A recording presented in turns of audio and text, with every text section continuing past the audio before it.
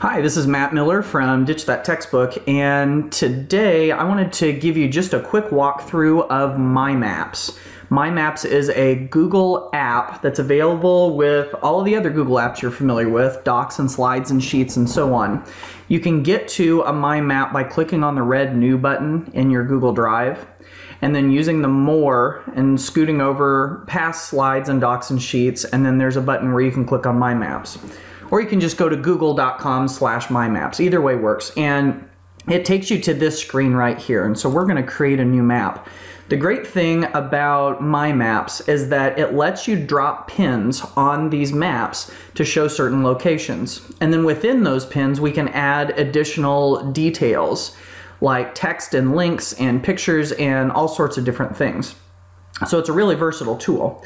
So I want to zoom in real quick. Of course, I'm from the state of Indiana, so I'm going to drop a pin right here in Indianapolis, our state capital. So we'll drop it right here, and you can see that I can add a title,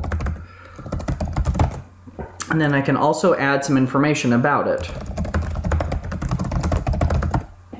And then I can click Save. Or what I can also do is I can click Photo here. I could do a Google image search for a picture of Indianapolis, and then I could stick that in there too. So it's not just text, then it's also, there's a picture too. So let's hit Save, and now it's got it right here. Now another way that you can add a pin is by, I can see Columbus, Ohio over here, so I'm going to add that. And so I could look it up in the search bar here and add it that way. Now if you find a specific, and then I can just hit add to map, and now there's a pin of it right there. Now if I look for a specific location with an address and everything, like I'm going to go to the stadium where the Indiana Pacers, our basketball team, plays, and that is called Bankers Life Fieldhouse.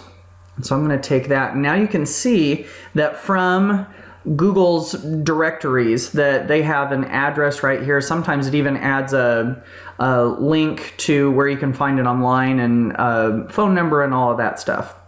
So I'll add that to it right here too.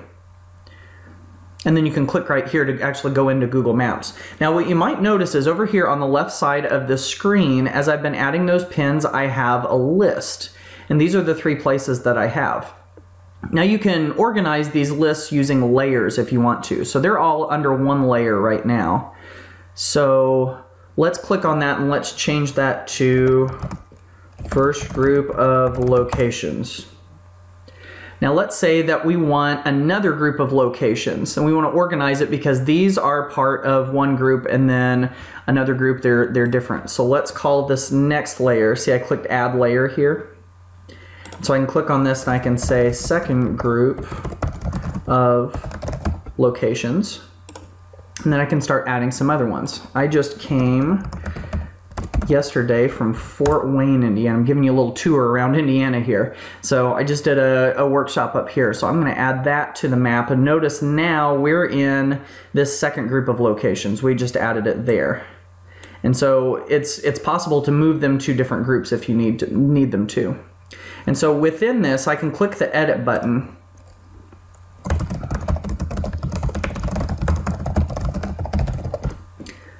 And I can even modify this up here. And so within the Edit button, those are things that you can do. And of course, I could click the image again, and I could go to Fort Wayne, Indiana here, and I could pull up a picture. Let's use this one right here.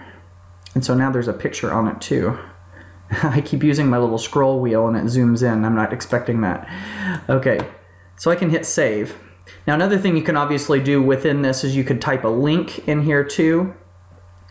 And you can also put data in the descriptions. This is the description part right here.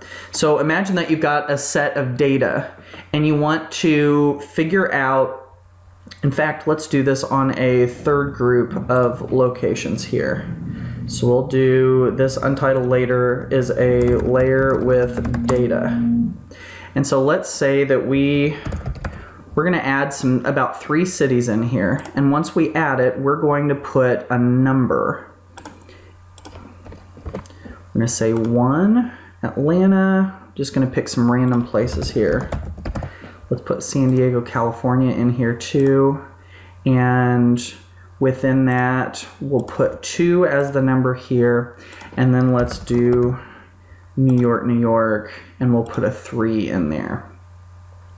So we'll edit that one. Now that there's data in these, watch what you can do. You can take this and you can put individual styles to each one, because right now, whatever style of pin, see that red pin right there for New York, whatever style pin I have, that's what's displaying.